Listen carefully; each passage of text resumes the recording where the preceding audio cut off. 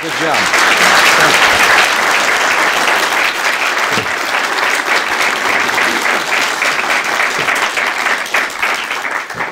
Good evening. Thank you. Thank you very much.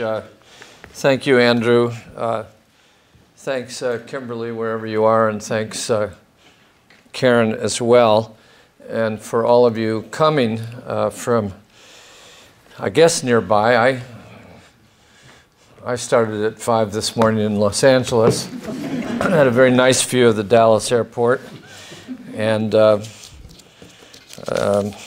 very, very glad to be here. I don't think I've been in Springfield for 30 or 40 years. I don't normally come with prepared talking points or speeches,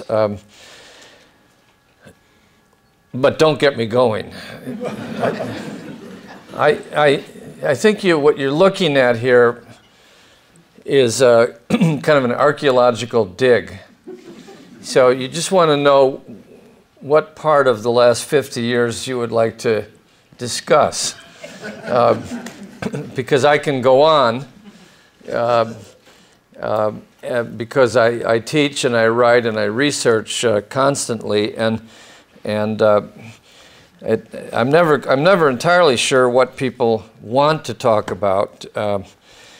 Maybe I should ask you. First of all, I publish a kind of analytic newsletter every couple of weeks, in particular about the wars in Afghanistan, Iraq, Pakistan, Yemen, the drug war, the war on gangs, nasty problems that all too often result in overextension, excessive military spending, the lack of funding for health care, education at home, suppression of civil liberties.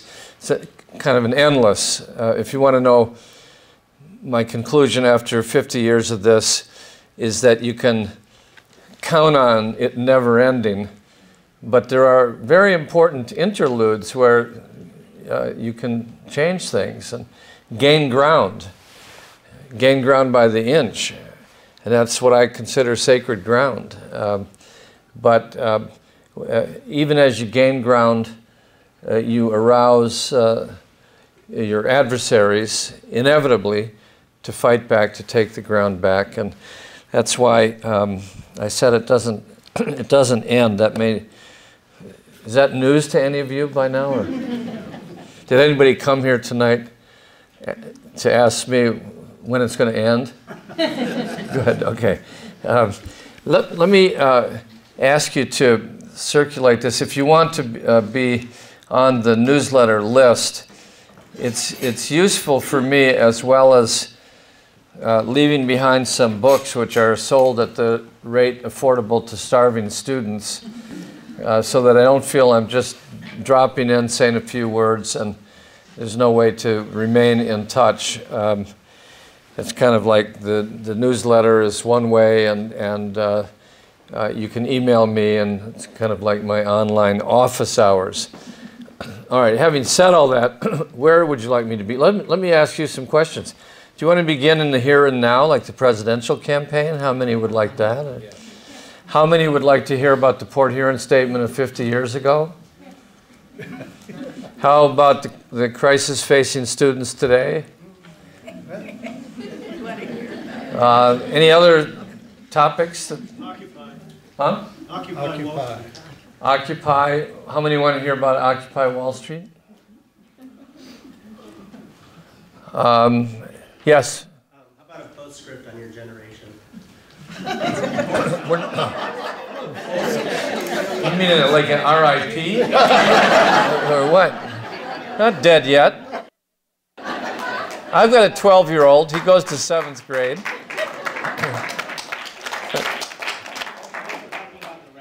What do you mean, like a reflection on?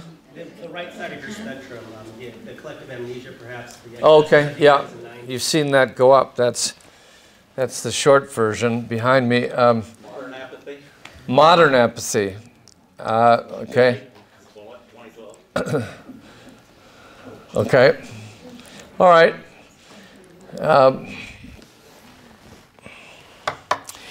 Nobody wants to hear my thesis about Abraham Lincoln and Reconstruction. It's one of my obsessions in life. I've been studying the Lincoln presidency for a very, very long time, and I feel like I'm on sacred ground here and in the presence of people who probably know the story in their hearts and in their blood, and I'm not sure what I can add, but I can't leave Springfield without sharing some thoughts about Lincoln. Anything else? How much time do we have?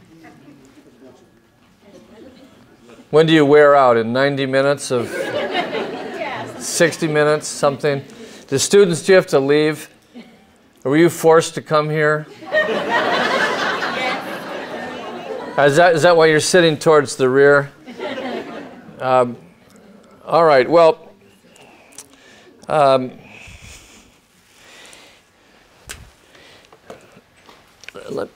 let me start with this just briefly. Consider this the academic part of the evening. I have some would call it a theory. I don't think it's a theory. I think it's a model drawn from my experience of what I've seen happen and what I've reflected on for a very long time. I like to believe that there's a pattern to events. Some people see religious patterns, some people see gender patterns, some people see class patterns. I try to drill down much more specifically because I started as a student, graduate student, but I became an organizer of poor people in Mississippi, Georgia, and Newark, and I had to relearn my approach, and I found it helpful to borrow from the philosopher John Dewey's idea that you learn only by doing. And that means that you listen to people instead of telling them what you want them to do. You listen to them and you discern a pattern in what they want to do. And you focus on people that are apparently apathetic. Because people that are already active, like many of you, don't need very much. Some books, some friends, a small group, off you go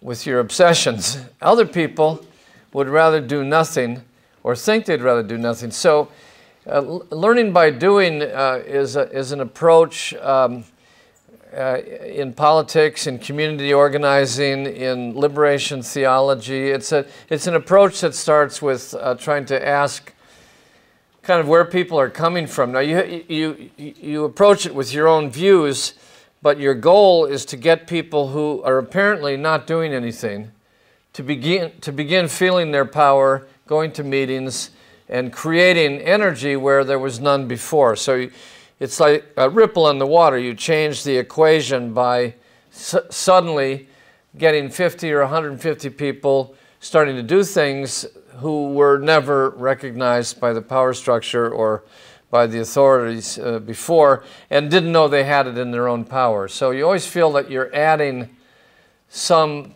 positive energy to the picture before you. So the approach that I take is based on that experience, and invariably, therefore, social movements arise seemingly out of nowhere from the margins. And I can kind of explain it with this chart that there's, from an organizing perspective, there's always two forces: the force of the social movement and the force of what I call the Machiavellian order. Others call it the power elite or the power structure or the establishment. We can get into the details, but at the beginning of any movement, there doesn't seem to be anything there on the surface. It's never predicted. There's never been a movement that was predicted by a journalist or by a philosopher before the day it happened. Nobody predicted the 60s. Maybe in general, but they didn't say tomorrow it starts. So it's always kind of by surprise. There's almost a magic to it. It's really more like chemistry or forces gathering critical mass. But what starts at the margins will begin to march towards the mainstream if you follow the bottom here. Marching literally, but I also mean just in general. And by mainstream, I only mean getting to 10, 20, 30% support, where you begin to be noticed by the population and by the established groups. Getting from the margin requires desperation or courage or will or the vision of the young, the ability to see things that nobody else sees in front of them. And often it's inspired consciously or unconsciously by what's come before. For instance, when the 4 young men at North Carolina State in Greensboro, North Carolina, were discussing what to do in January 1960, they were fed up because they felt the problem of having to either accept or reject the world that their parents had left for them, a world in which they would be perpetually second class in status if they accepted it, but they didn't know how to break it because it had been going on for so many decades and so many centuries. And one of them said that in his church group, somebody had mentioned the concept of a sit-in. And that went back to 50 years before that time to sit-ins in manufacturing plants in the industrial Midwest, where my family's from and where we are tonight. And the idea of a sit-in, that is putting your body on the line, obstructing the status quo, making yourself positioned to be in the face of authorities who previously thought you were faceless.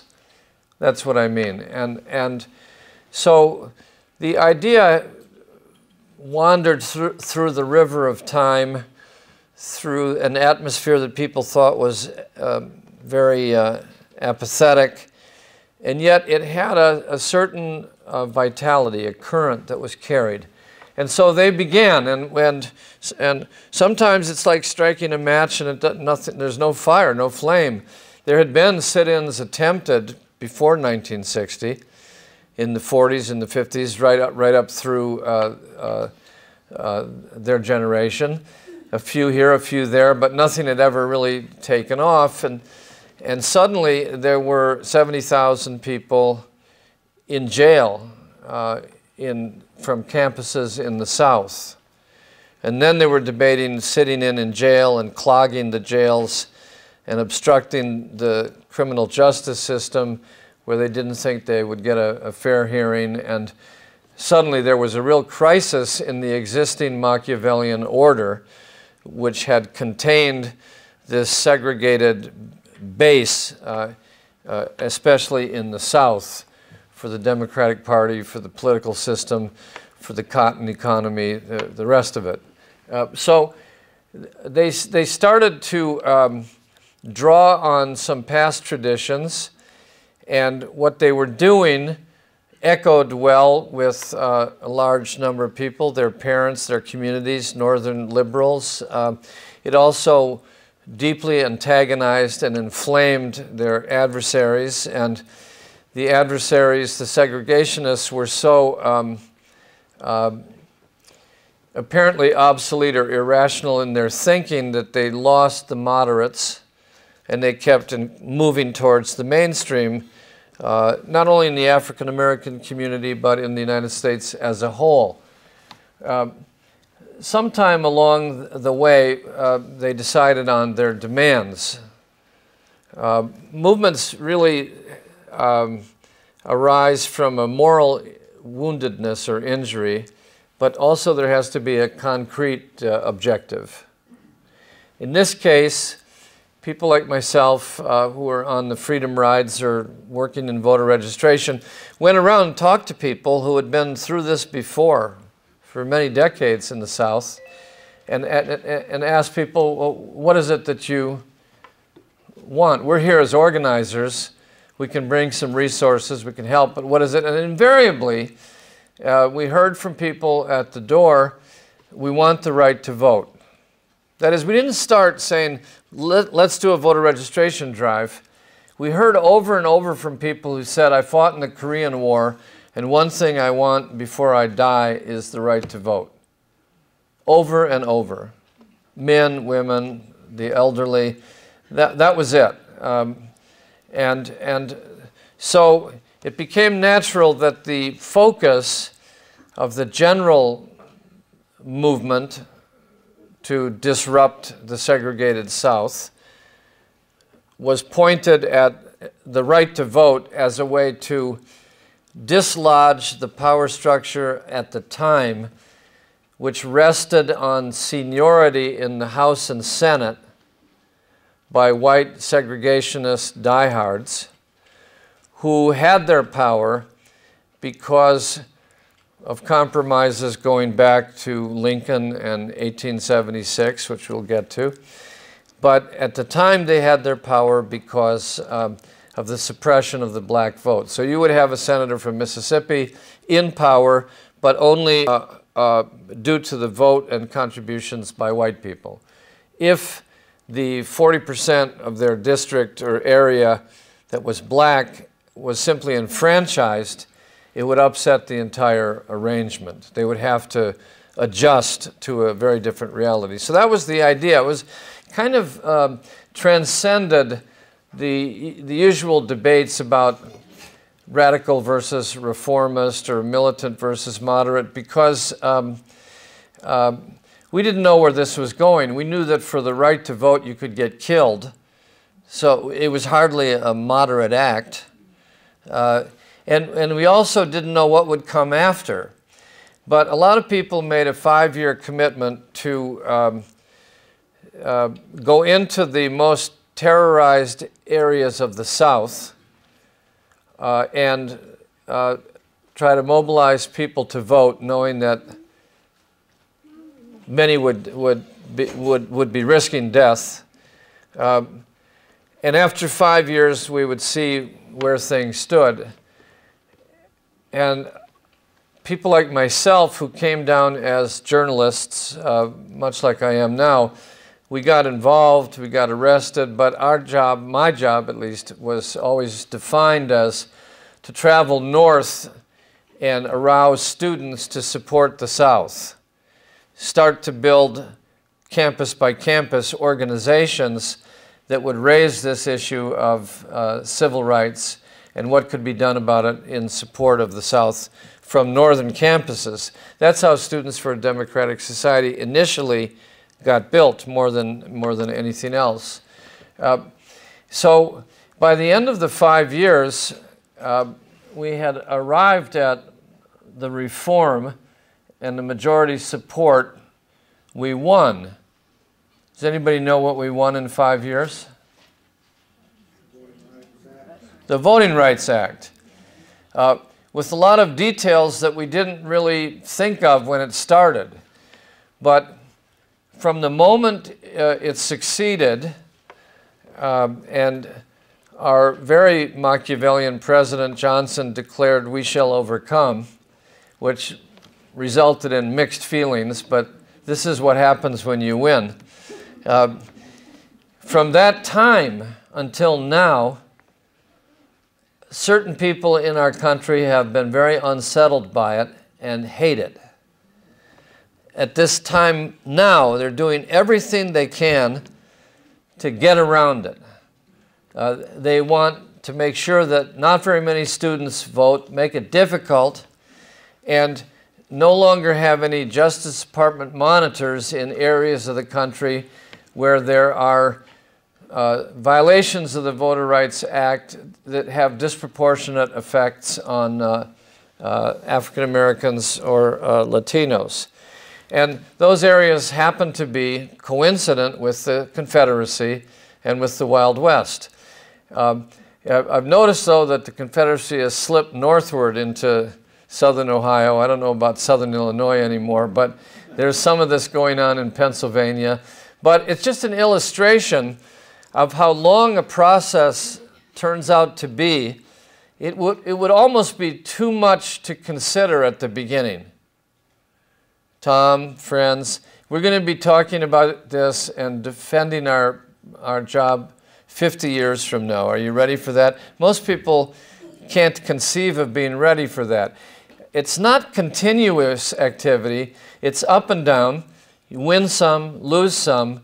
But in general, the lesson I'd like to pass along to anybody who needs to hear it is that change comes. It comes inch by inch. It comes no matter how impatient, how radical you are, how urgent you are, it comes very slowly. And as you gain ground, there's always a threat that you'll lose that ground. What happens is that the movement, when it wins, has already, I'm talking about the activist core, they've already become so affected by what they've gone through that they tend to divide into people that want to stick with the original goal, the right to vote, and other people who are more inclined to want to attack the whole system that makes this discrimination and disparity of power happen over and over and over. So the movement divides between somewhat more pragmatic people and somewhat more radical people. On the Machiavellian or the elite side, the same thing is happening. They're concerned, some of them are actually concerned about the morality of perpetuating this suppression. But generally, their job is to preserve the social order, the benefits and privileges that accrue to them, the reputation of the United States in the world, economic stability, and so on, right? As the movement intensifies and becomes more and more successful, it does win over people from the established side of things. The Kennedy brothers would be one obvious historical example. Churches that had long been silent about segregation in the South. Unions were the principal backers of the organizational backers of the 1963 March on Washington for Jobs and Justice. And some of the foreign policy people were saying that this racism in the South and the violence was very bad for the image of the United States in the contest with the Soviet Union called the Cold War, for the hearts and minds of the people in the non-aligned countries who were a majority of humanity. And I know this for a fact because I was asked by a CIA-connected front group of the CIA to actually write a pamphlet. It was called Revolution in Mississippi, and it was published around the world to show what American students were doing fighting for civil rights and justice in the South in order, this was not my intention, but it was to portray a more complicated America that did include some good people and not just people with clubs and cannons and shotguns and lynch ropes and all the rest of it, because there was a genuine interest in improving the race relations in the United States in order to improve America's reputation in the world order. All those things were in play. But in any event, Johnson did come around to sign the bill and say, "We shall overcome." And the law was signed. In doing so, in bringing Johnson and the federal government around to the achievement of the Voting Rights Act, what we didn't know at the time was that the segregationists would not go away, but would become stronger and more cunning. We thought, and this is maybe the perception of a young person, we thought that the segregationists were the dying order. It was such a goofy idea with no foundation whatsoever. It would just go away. We had no idea that it had permanence among some people because it had to do with their identity and their income and their status and their power and so on. And in this process, when you win, you also deepen the counter movement against what you've won. They don't go after it right away. They don't go after it directly and say, let's go back to legally disenfranchising 26 million people in America. No. But they say, let's stop implementing the Voter Rights Act. Let's stop funding it. Let's stop harassing the Confederate States. Let's worry more about fraud. What about a lot of these people from other countries sneaking in here to vote?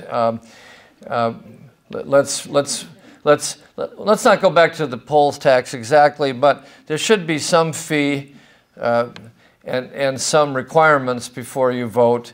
And they're camouflaging the idea that many people actually should not be qualified to vote because they have not accepted the idea of equal voting rights. Even in an unequal society, they have not accepted the idea. And I'm sure there's some in this room that have the same feelings subconsciously, that some people are more entitled to vote than other people are. I know when I was in office, people always calling me up saying, I'm not voting for any of these judges. Tell me who to vote for. I don't know anything about these 26 judges on the ballot. You tell me, Tom. And I'm saying, it's not my job to tell you. Just my advice is don't vote for any of them. Just vote for what you know. But there's this implicit feeling among people that have internalized it that they're not really that qualified to vote. And other people are more qualified. So that's what happened. We underestimated the reaction, and so today in 2012, we're still fighting about the Voting Rights Act, and the fight has moved north. I think that's progress. You may not. It's the only progress I know, because when you win, you lose. It's like yin-yang. It's a dynamic in which the protagonist and the antagonist are in a constant fight for some kind of advantage. And the other thing about winning that's problematic is that you demobilize your base, because only real fanatics like yourselves would go out at night to meetings like this. Because people wanted the right to vote as part of life, liberty, and the pursuit of happiness. They wanted to vote 15 minutes of the year. They didn't want to go to meetings all the time about preserving their right to vote or the latest legal assault on it. And so there's a natural relaxation that occurs when you achieve something. And there's a heightened hysteria when you lose something. No? Wouldn't you feel that way? So it's kind of in the natural process that as the winning side demobilizes with having its benefits, the other side that has apparently lost becomes more awakened and more competitive and more sophisticated about how to limit the damage, if not reverse things and go back to the old ways. Finally, and I'm not going to give you other case studies, but we could apply this to anything as the evening goes along. You're in a period which we're in now, which I think of as the battle now includes memory.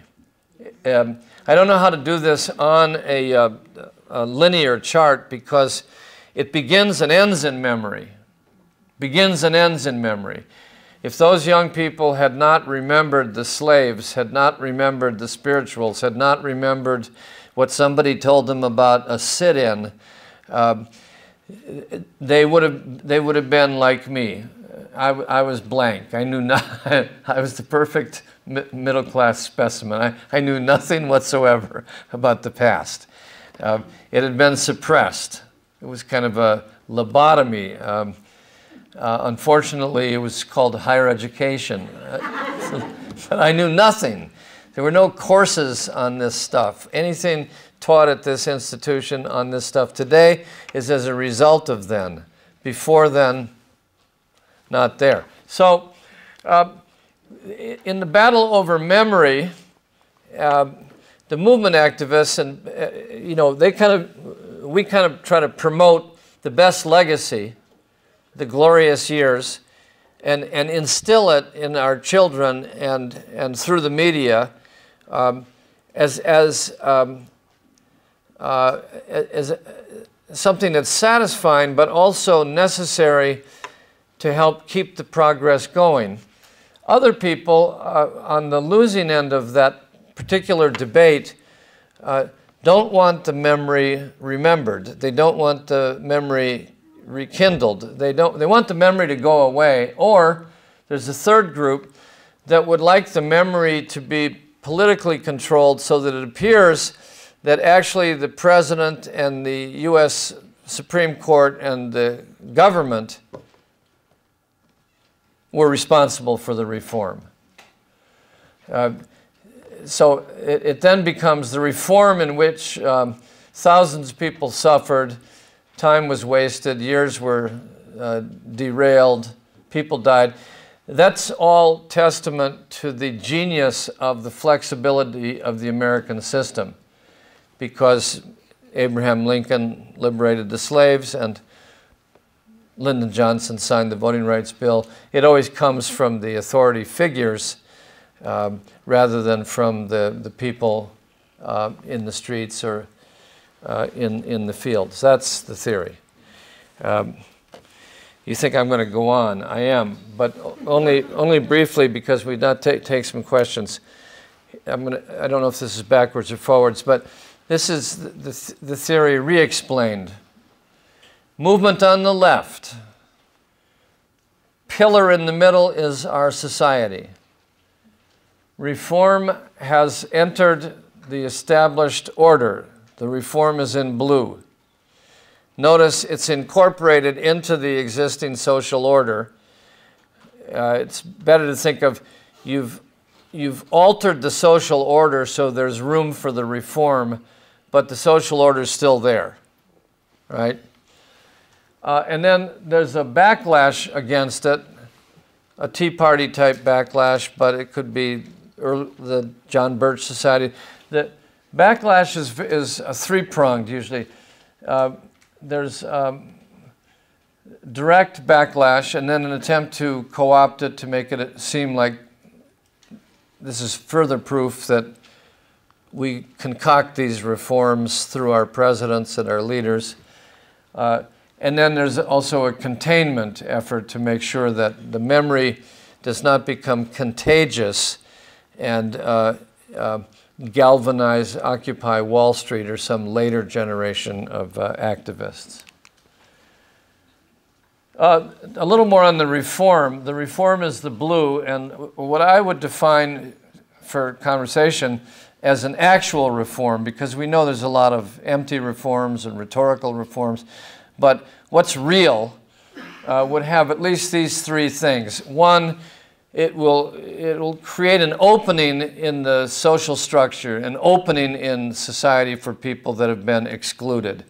Two, it will empower a group of people that previously had no awareness of their power, and it will institutionalize some power. And three, it will actually provide benefits. Like it makes it easier to keep the sheriff off your back, or you get a Social Security check, or something that's tangible, right? Here's another way to look at it, the circular. You have these two forces of the established order and the social movement, and they're in constant intersection. And reform is the space that we occupy tonight. We're allowed to have this meeting because of freedom of speech and because of codes adopted by universities. that have been fought for centuries, for decades. And we could lose this freedom of speech if the cycle reversed, say, during a war on terrorism or something that caused people to want to roll back previous gains. So all the good things that we have, in my opinion, came from social movements, but got translated into government achievements or establishment achievements, and rest only on our memory and our ability to react when the counter movement tries to interfere or take this away. In the case of the labor movement that partly hosted this meeting, in the beginning, labor was considered, the idea of a union was considered an interference in free trade. It was an organized conspiracy to interfere in trade. It was a criminal act to entertain the idea of forming a labor union. That had a very long history, that notion, and it's still very alive in U.S. foreign policy. If you look at the World Trade Organization, if you look at NAFTA, if you look at the sweatshop economy around the world, what Western powers generally, particularly the United States, are trying to do is repeal barriers to trade that include organized working class movements or popular governments in Latin America that would interfere with freedom of trade as if that was the highest value on the ladder. And things like minimum wage or child labor protections or clean air, clean water or collective bargaining were lesser values that were really impediments to a future under more corporate rules. So it's very alive, this idea, in the legal arguments about the arrangements of the international economic order. And it took the several efforts over many, many decades to organize labor unions. It included divisions between types of labor unions. It involved wildcat strikes, revolutionary organizing activity like the Wobblies. It also included the reforms of the Wagner Act and the New Deal after the workers took over plants in Michigan and Ohio and elsewhere. Passage of those laws, they became, collective bargaining became recognized. That's the world that I grew up in. I grew up in Detroit. My dad worked for Chrysler. Everybody was making good money. It was a segregated society, but if you could get entry to the world of labor management contracts, you could send your kid to the University of Michigan. It didn't hurt either that it only cost $100 a semester to go to the University of Michigan. but you see, now we're at a point where 7% of the private sector is unionized. Most of the unionization is in the public sector, and all that was gained is slowly being lost, and a new world is being contested with the outcome uncertain. So this process is an ongoing one.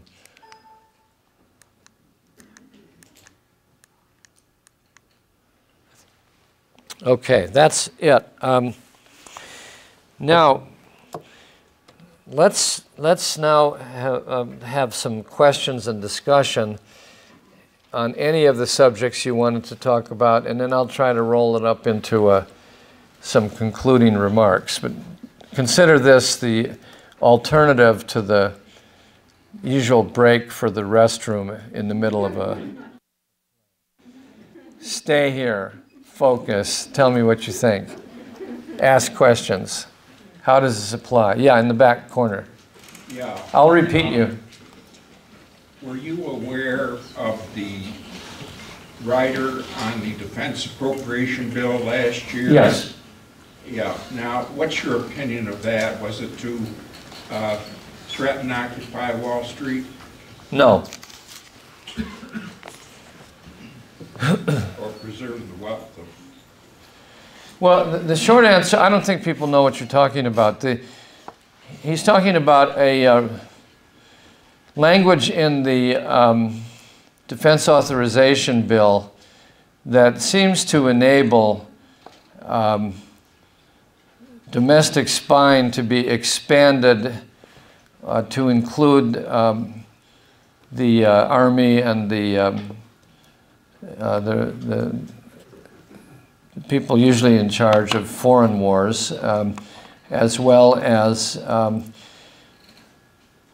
coupled with other language that makes it a crime to materially support groups that are associated with terrorism. Material support is not defined exactly, but it could mean advocating for their point of view, meeting with them, publishing books by them. And it's got the some elements of the left very concerned about whether we're becoming a imperial presidency again. And I don't know how to compare it to 1919. Yeah, Lincoln. Habeas corpus. These are all, during war, Lincoln imposed habeas corpus. It's connected to encounters or battles or wars with foreign threats, alleged or otherwise.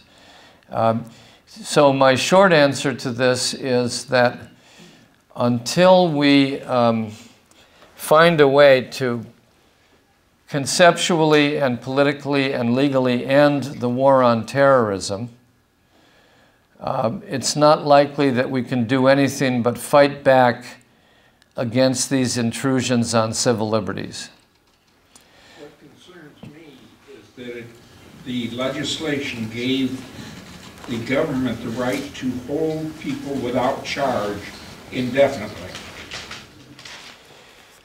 Yes, and that's contested in a recent court decision. But I read it that way, and it only adds to my belief. Let me tell you why I stated what I believe, because others don't agree with it. The ACLU, Human Rights Watch, and many civil liberties groups will not take a position against the war on terrorism, will not take a position against the war in Iraq, the war in Afghanistan, the war in Pakistan, which I think are the underriding reasons for these draconian laws governing or limiting or suppressing protest or individual liberties. So my theory from my own life and from my history reading is that until you reduce the so-called threat, the war on terrorism threat, to as close to zero as possible, you won't be able to galvanize enough forces to roll back these intrusions. That's how McCarthyism went away. When McCarthyism, which was introduced parallel to the beginning of the Cold War, the nuclear arms race, the Chinese Communist Revolution, it was inflicted on people for years, and there was a limited response. And then in the 60s came a movement that attacked, this is what SDS did. Little did I know, I was just a naive writer for the campus paper, but in attacking the idea of the Cold War and refusing to believe that a thermonuclear arms race between the United States and the Soviet Union was and should be a permanent fact of life, that all the world should be divided into pro-US or pro-Soviet. In attacking those notions, we were undermining or helping undermine the basis of McCarthyism and repression. So the House Un-American Activities Committee disappeared in the 1960s. And as the exposure went on of the misuse of power, gradually the American people turned around and pushed some politicians to end the repression. Nothing's ever totally ended, but hugely significant. But it was because we convinced people that the answer to the question of is the Soviet Union a threat was threat to what? The threat that we're worried about is the bomb. And we want to reduce the arms race. Kennedy in '63, before he was murdered, had been so shaken up by the Cuban Missile Crisis that he moved towards coexistence with the Soviet Union as opposed to regime change. And he actually negotiated a nuclear test ban treaty in response to Women's Strike for Peace and many women who were protesting strontium-90 in mother's milk.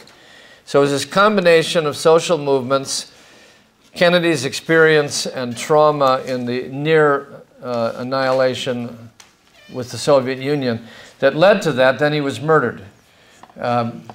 So that's the conclusion I draw. So I'm against the language you're speaking of. I don't think that it'll be conclusively defeated until the war on terror is exposed in the way we exposed the Cold War as a,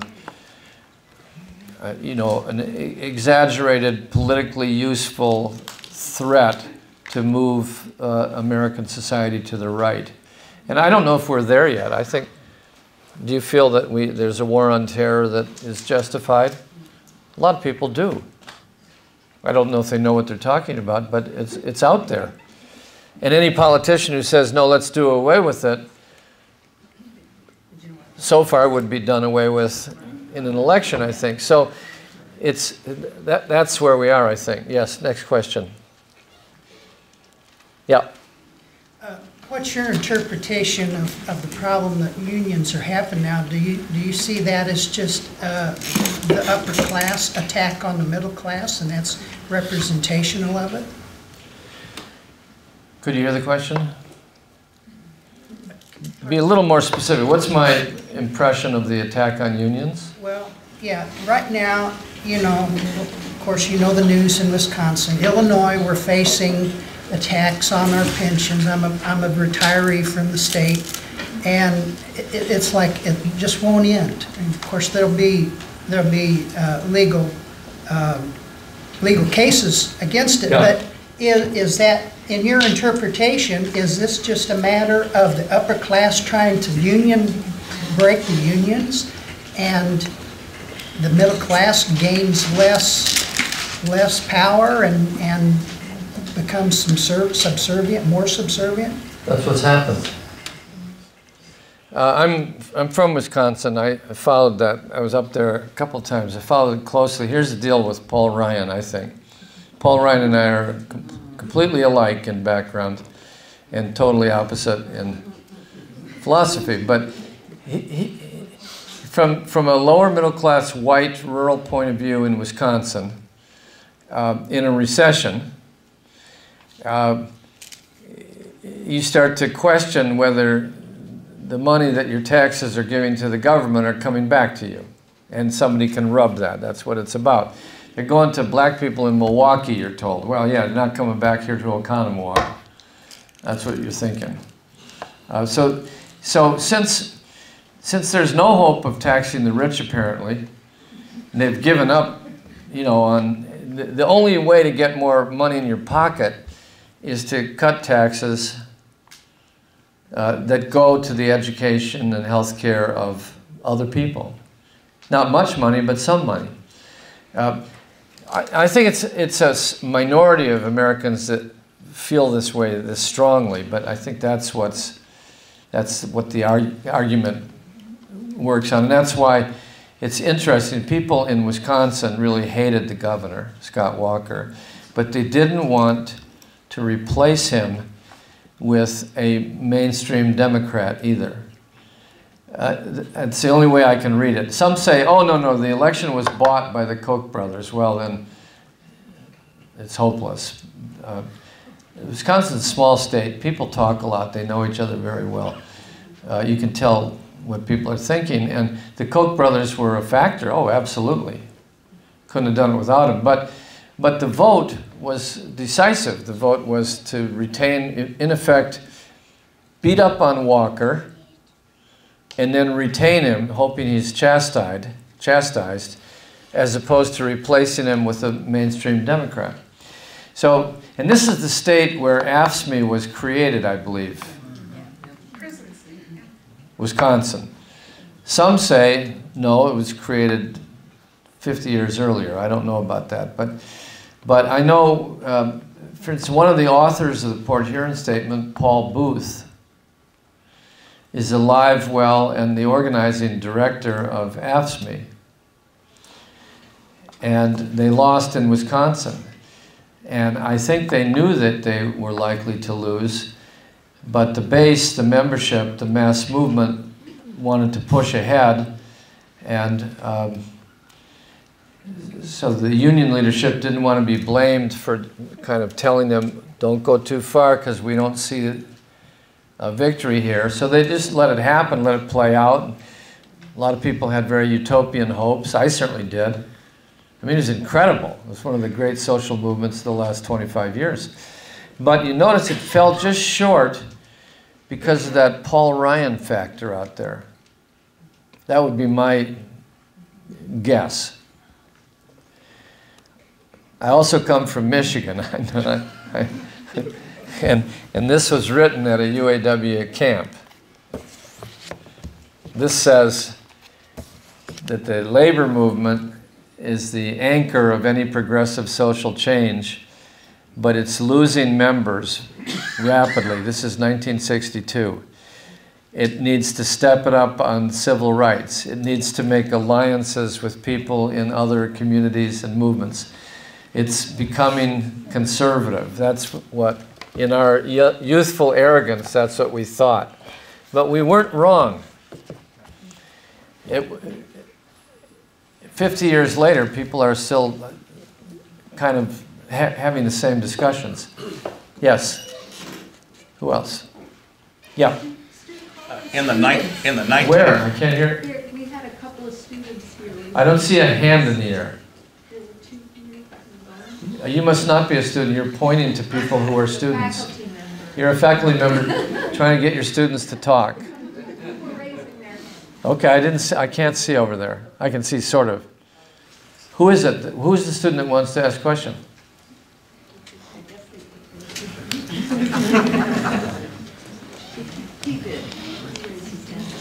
This gentleman. Is it Max?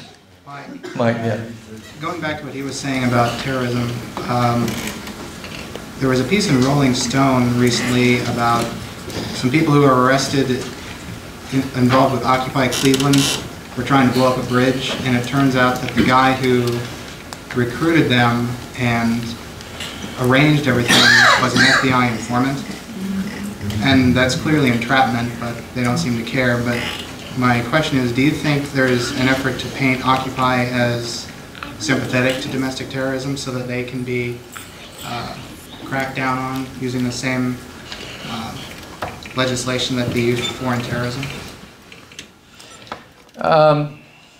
I think Occupy Wall Street kind of came out of nowhere as a hugely important response to Wall Street.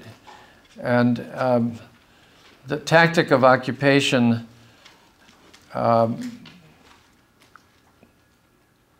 caused media attention and allowed movements to gravitate around the fact of occupation. It also certainly allowed every police force and FBI agent to join the occupation as observers at the very least and take notes and report back to headquarters about what was going on. And where it was opportune for them, they certainly, I think, facilitated or helped some outbreaks of violence and expanded the scale of it in the media to make it seem like it was Leningrad in 1917 or something. And they played on middle-class worries of mayors that nobody wants their lawn camped on forever. I think they underestimated how mayors would not allow a permanent occupation. This poor guy that's running for mayor that I support in LA, Eric Garcetti, came out and told the occupiers in LA, stay as long as you want. And that has been endlessly repeated on television, sinking his campaign, because he didn't know what he was talking about. He just was caught up in the excitement of it. I don't know if the Homeland Security people really coordinated the phone calls between the 16 mayors about cracking down on the encampments. I don't know. I know that they didn't talk to Villaraigosa, the mayor of LA. I know he did it his own way. So, I mean, in general, I think it's very important to know that you're being watched, monitored, surveilled, and infiltrated, but not be so paranoid that you're immobilized, and to realize that probably your failures are your own doing. I mean, you could easily say the 60s were destroyed because the FBI COINTEL program. I don't think so, but it certainly was devastating. People died, people went to jail.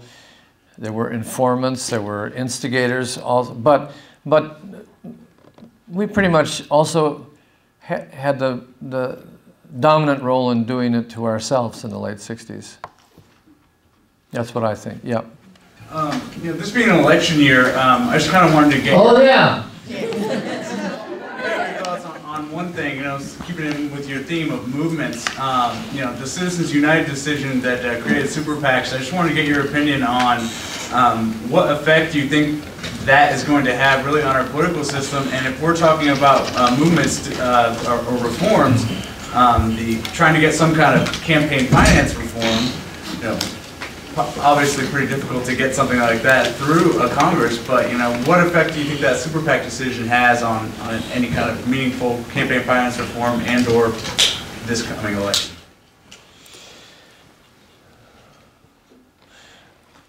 I think it's probably the foremost issue that needs to be taken up right away, along with the budget and the coming Iran war by January. And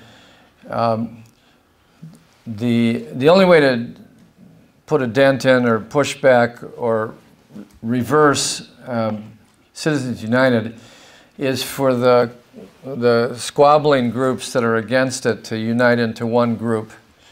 It's not asking too much, but I'm a utopian.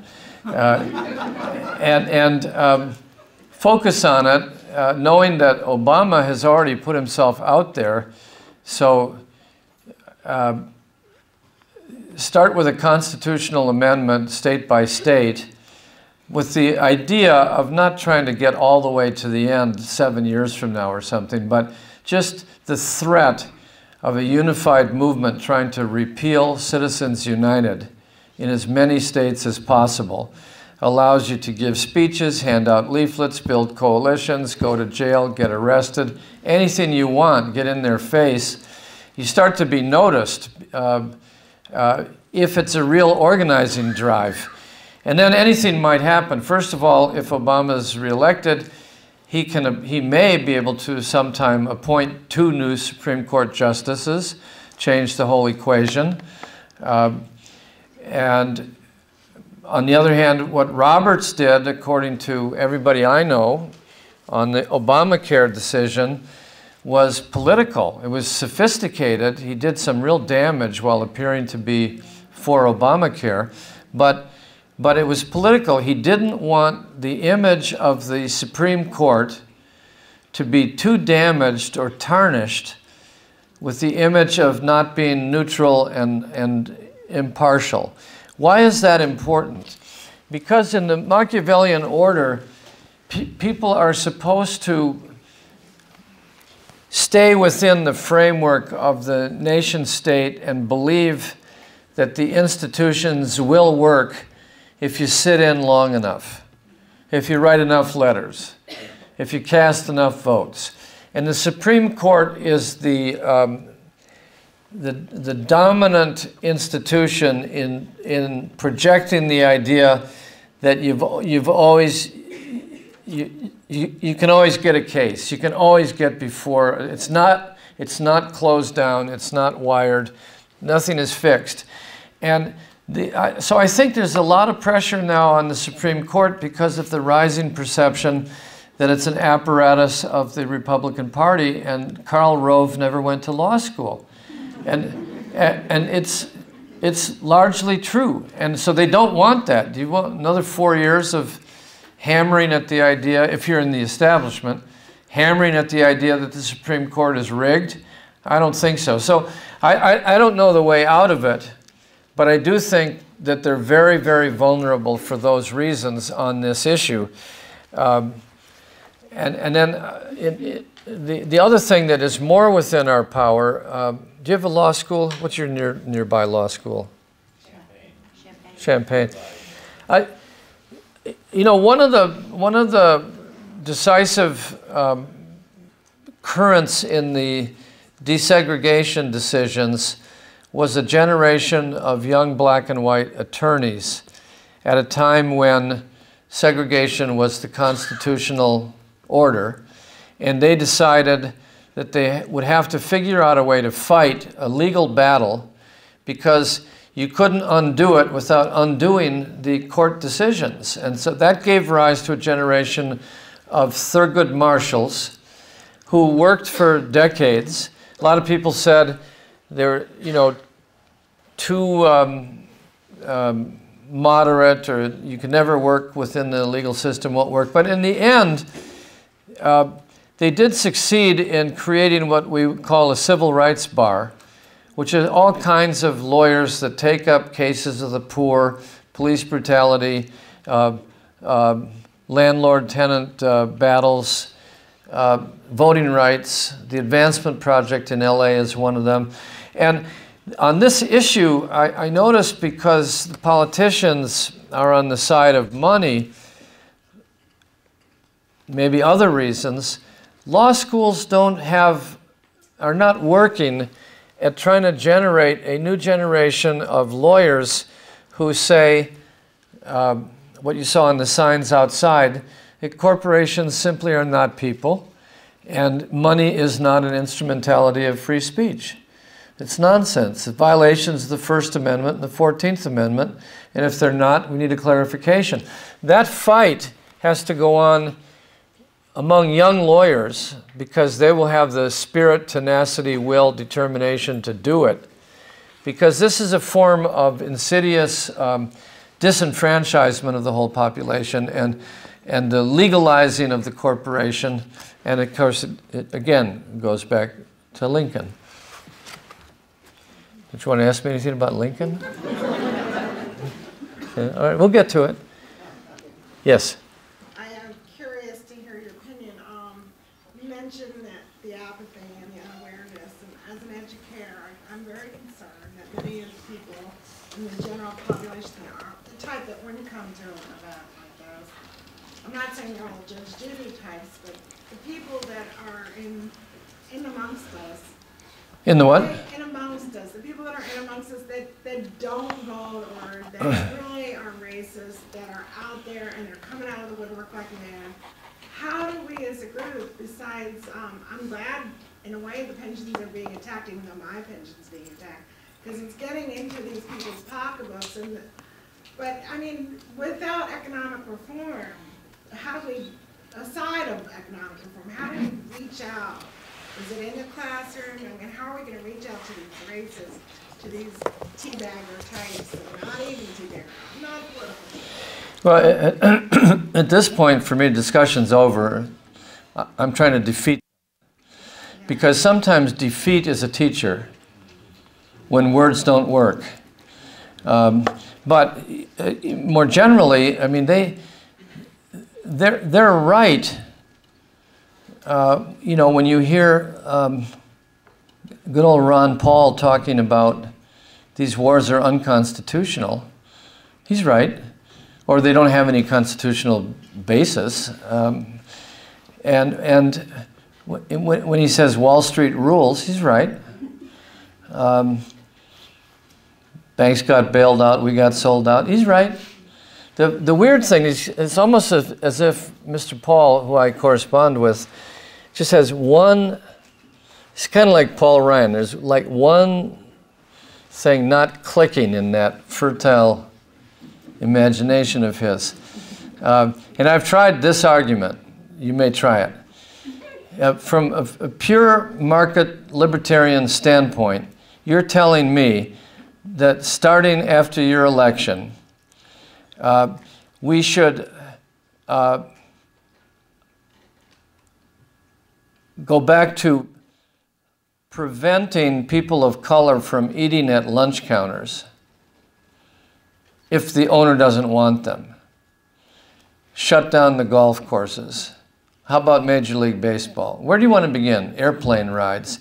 In other words, they're so jihadist, they're so fundamentalist, that I don't think they've actually thought through. When they've argued, Ron Paul and his son argue over and over that it's an interference with commerce to have these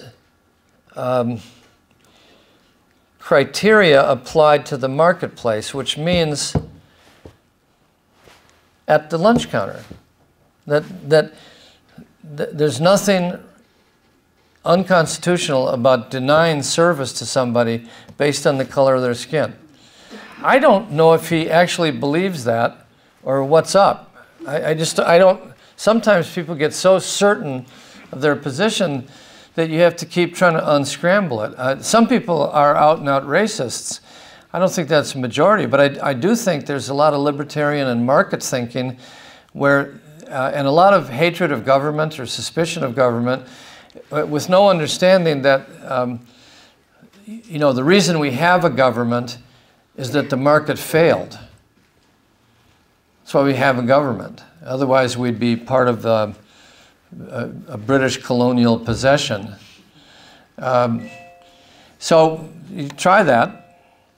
I also think it's so obvious that whatever you think of Obama, the stimulus, which made everybody go nuts and led to the rise of the Tea Party, the stimulus actually accomplished quite a bit that people are afraid to talk about because they think it's wrong. It's like sex out of marriage.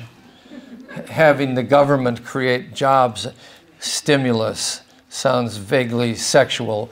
We can't admit to it. For example, if you look at the chart, we're losing I forget, was it 800,000 jobs a month, the month that Obama was sworn in? It was like, that's heading towards, I don't know what would have happened. And when they passed the stimulus without Republican support, 700 billion, 800 billion, 900 billion, depending how you count, and and then the Tea Party arose, and as the stimulus money was spent, going to green jobs, teachers' jobs, healthcare workers, cops, firefighters. You could see on a chart that the plummeting, the job loss ended and turned around and has not fallen since in any significant way, but has actually gone up. If logic matters, which I want to advise you, it does not matter whatsoever in politics. It's like an optical illusion. You could say, well, Obama saved 900,000 jobs because it went from 800,000 loss in a month to 100,000. But others pick on it and say, only 100,000, that's not even the number of people who are looking for jobs. It's nothing. Well, it is nothing in one sense. But if you revise the optics, it's something, because we were losing 700, 800, 900,000 jobs a month. And I don't know what would have happened. So $200 billion is in there for weatherization, insulation, green technologies, solar production. Is $200 billion nothing? Yeah, I mean, I chaired the Solar Energy Council of the State of California 30 years ago. It's not much, chump change. But $200 billion in that budget, 09-10, has to be compared to Clinton's maximum achievement in energy conservation funding, which was $5 billion. So you could go from Clinton at 5 to Obama to 200 and say, Obama's way better. It's optics. And I think you have to understand that people almost always believe things through filters.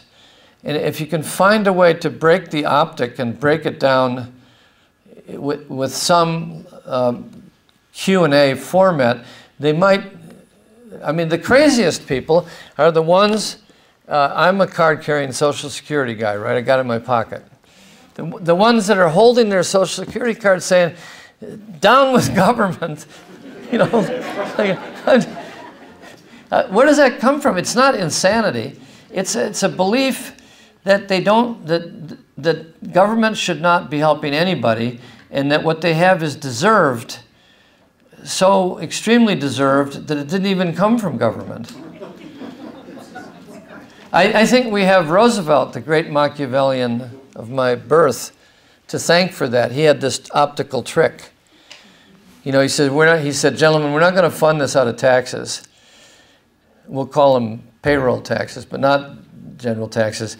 And so we won't say we're raising your taxes. We'll say that we're setting aside your money for your retirement. It's your money. And that's why these loopy, more libertarian types believe that, because Roosevelt made this calculated decision that he couldn't get the bill passed in the middle of a damn depression if it raised taxes. But if he said, we're putting aside your money for your retirement, then it was all right. Same with the GI Bill. You know where the GI Bill came from? It wasn't a socialist idea. It wasn't a big government idea. American Legion. The American Legion, which my father was deeply into, proposed that that we should pay for the services of every GI returning, and they should get what you could only wish for today: free college education, the whole list of things. But it was their money, because you had sat at home, you didn't fight the war, they went over, suffered, they lost their minds, they lost their brothers and sisters. It's their money. And it's probably the most popular program in America's public policy sector, and it's a government program.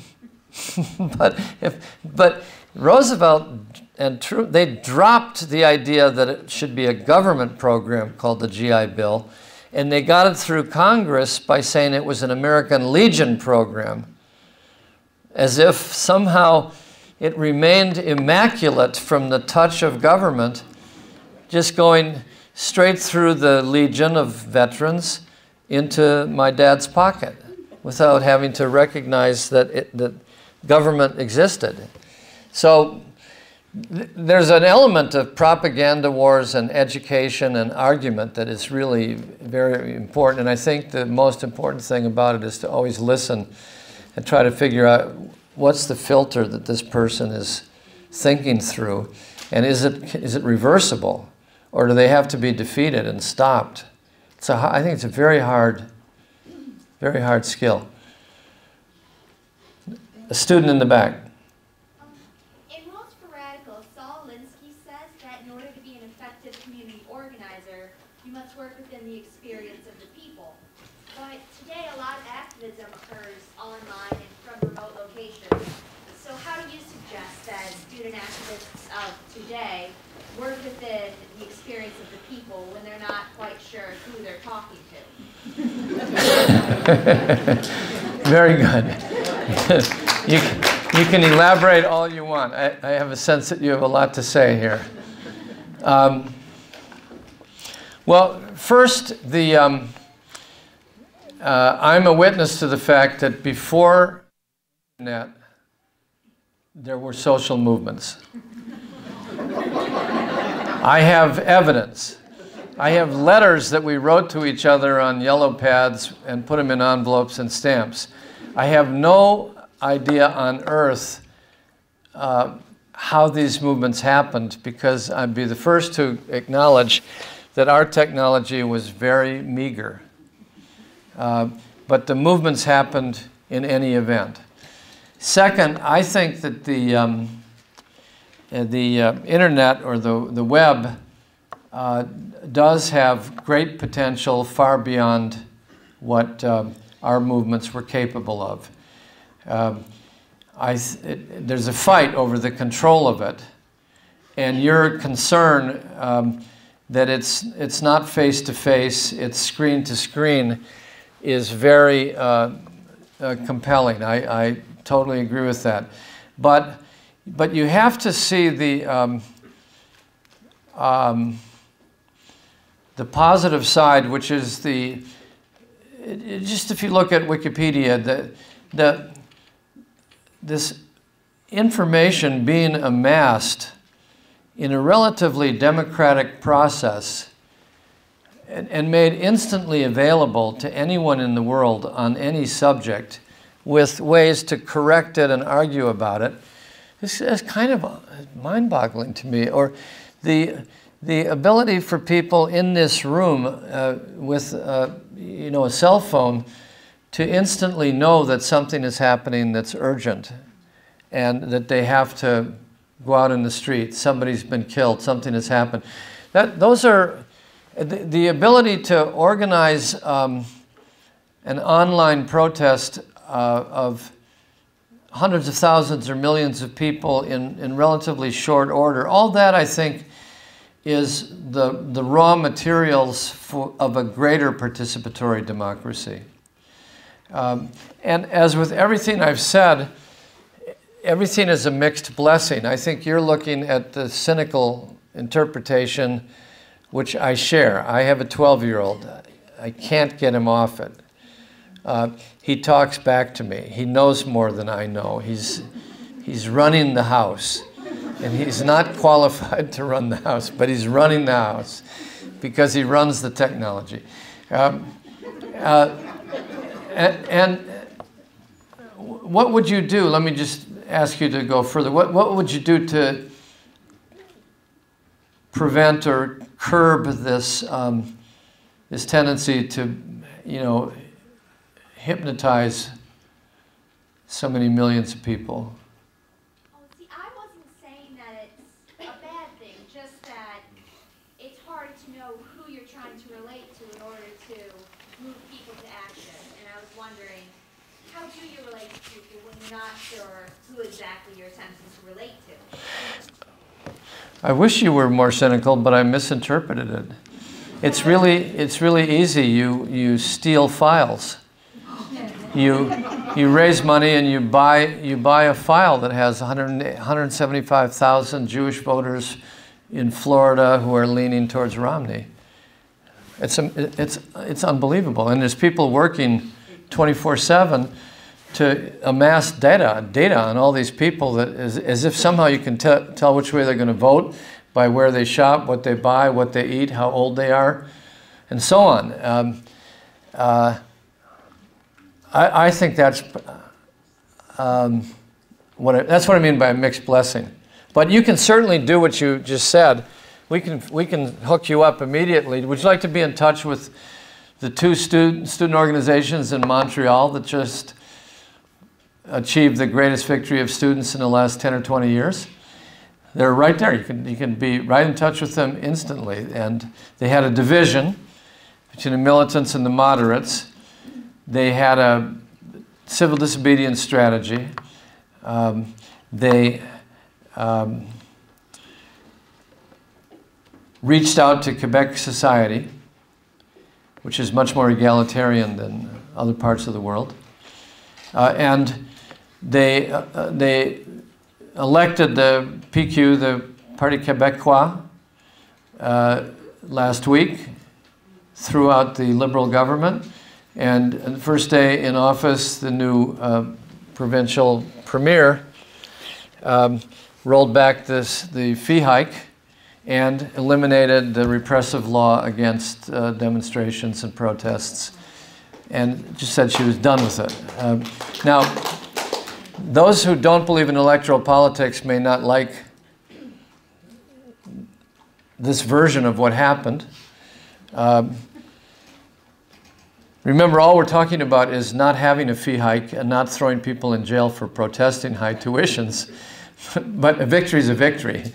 They had 350,000 people in the streets in May in Montreal. And why do I know this? Well, my wife's Canadian. I have friends in Montreal. That would be the old way.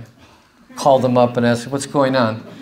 But I'm also embedded with something called Rabble, which is an online newspaper, very good newspaper. You can get it online. It's rabble.ca.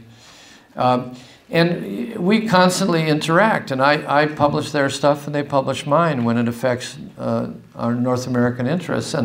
And when you're in touch with these people, there's links that allow you to verify. We're having debates in real time about how much money actually was rolled back. And is the student aid part still in the budget? The answer is yes. So they got a rollback on fees and they kept their student aid. And knowing this at the moment it's happening is very liberating from an organizing perspective. What you do with it is not in the operating manual. I think we need a organizer's operating manual for online activists, but they're on their way. And that's the biggest student achievement that I can think of. Spain, Chile, Argentina, nothing. So it's worth spreading the word, but also getting online and finding out what these people had to say. You can Skype them, you can talk to them. Yep. Yeah, I was just wondering about the situation with Iran. And, where were you? Yeah. Do you see it as a war is probably going to be inevitable, or do you think there is still room for some kind of compromise? What do you think of Israel's position? Israel seems to be hyping an existential threat from Iran if they get nuclear weapons. Should they have nuclear weapons? What do you think that's doing?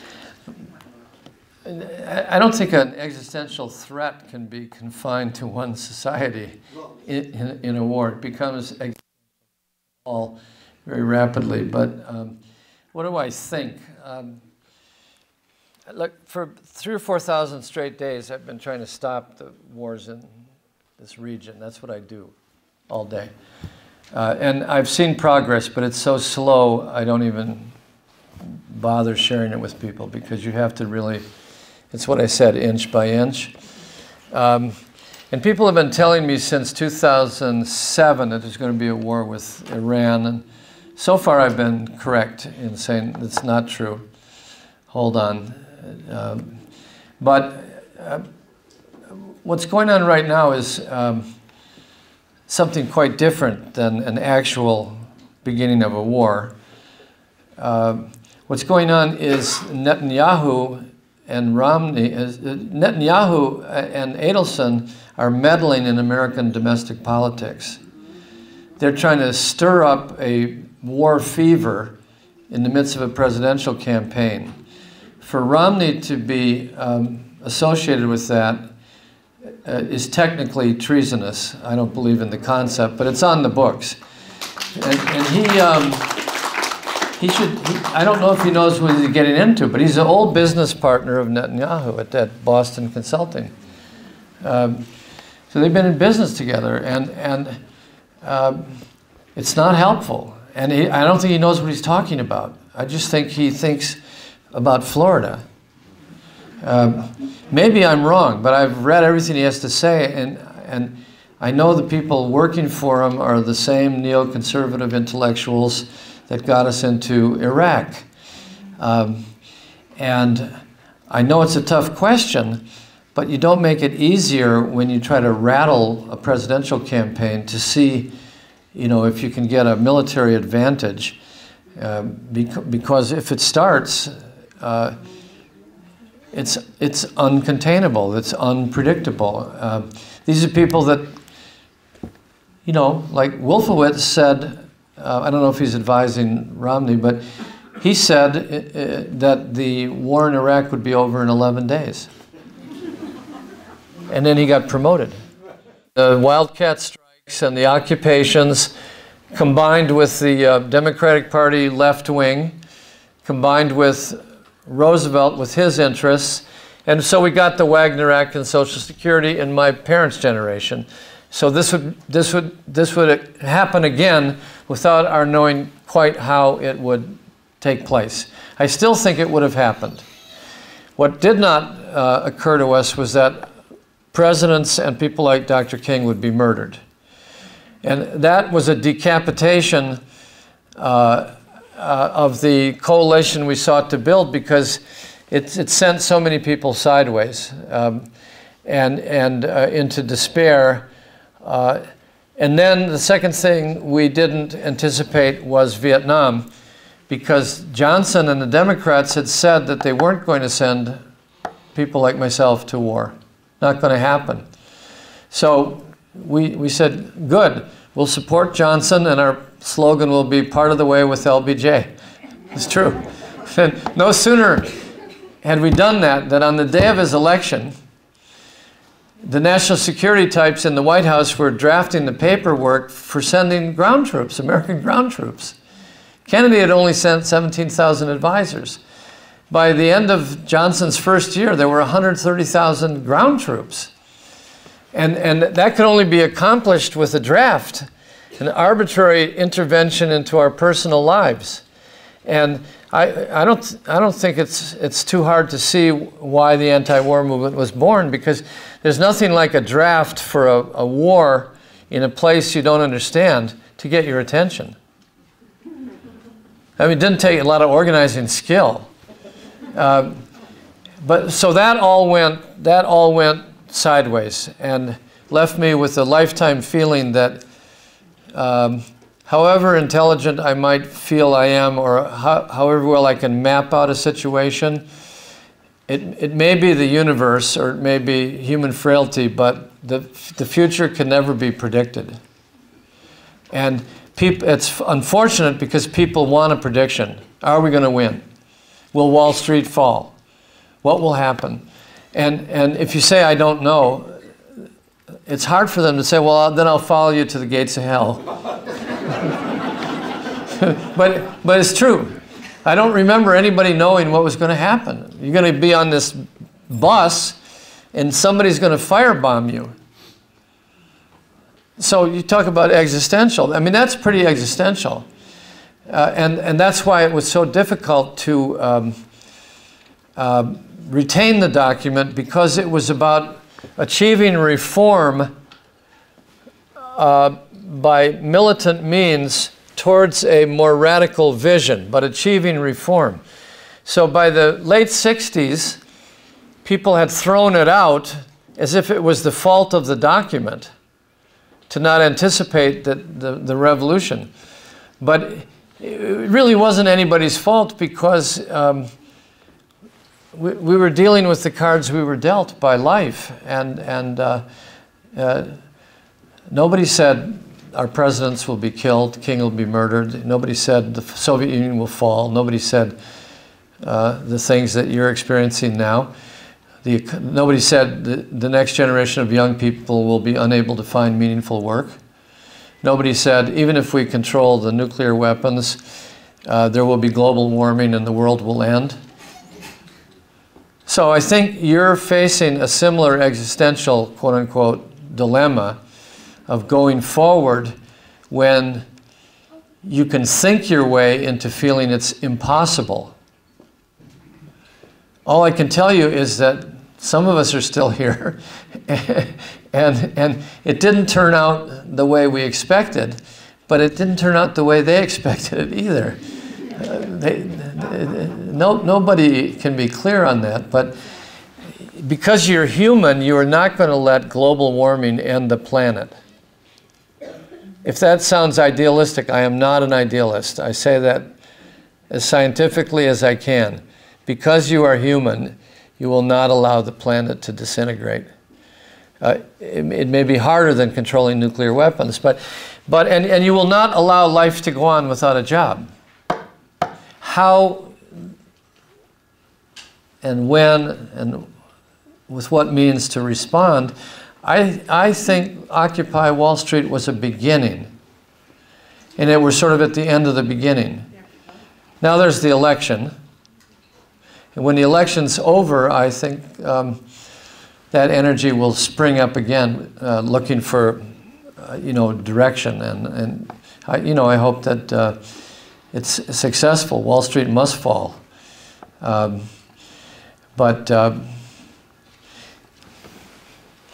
since I'm Irish, I can't be that optimistic. So, on page 23 in the footnotes, the Port Huron Statement says, despite the reforms achieved during the Depression in the 1930s, 1% of Americans still owns 80% of corporate wealth.